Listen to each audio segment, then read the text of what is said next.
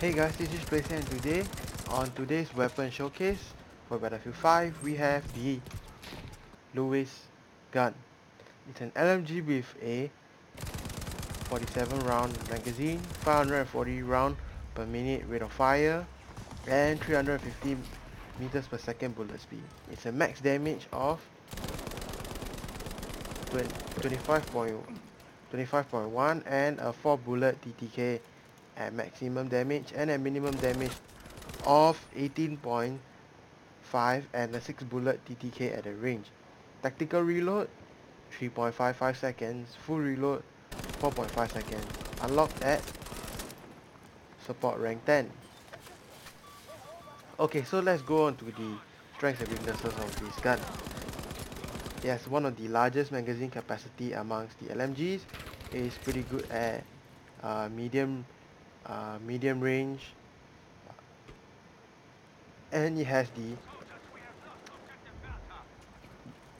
bipod as well, which grants you more accuracy, but it is outgunned at closer ranges because of its rate of fire, as shotguns can probably one-shot you, SMGs can out-DPS you, most assault rifles and some SMGs as well can out-damage you. Um, and it's not really good at like really long ranges, pushing like uh, the sniper territory ranges as well, as it's a combination of relatively low accuracy at that far of a range, low bullet velocity and low rate of fire, that engaging, especially moving targets at that range, is not really good. So let's talk about the specializations. First we have quick aim, which allows you to aim down your weapon sight 33% faster, left side, slings and swivel 50% faster to shoot soon after sprinting, larger magazine of 97, and lesser vertical recoil.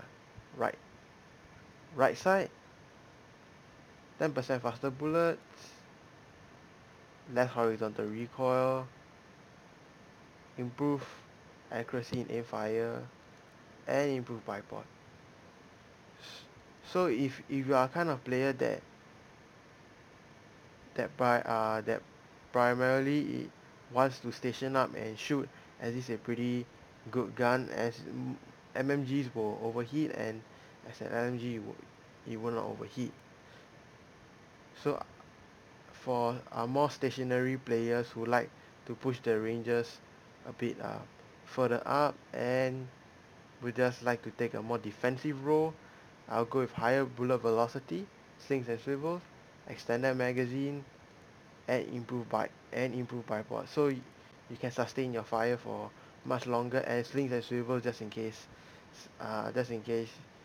some you hear someone, and you can just switch to your pistol really your secondary weapon really quickly, and improve bipod so that you can shoot at further ranges and higher velocity bullets as well.